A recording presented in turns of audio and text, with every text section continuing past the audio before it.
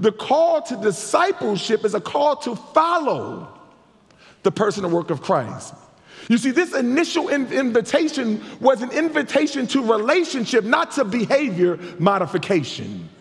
You see, the problem is that too many of us, when we think about our call to Christianity, we know what the Lord is against, but we don't know what the Lord is for. And God has given us, he's given you and I the ministry of reconciliation. And this is why he says God has reconciled the world to himself through Christ. And he's given us the ministry of reconciliation. And our message is be reconciled.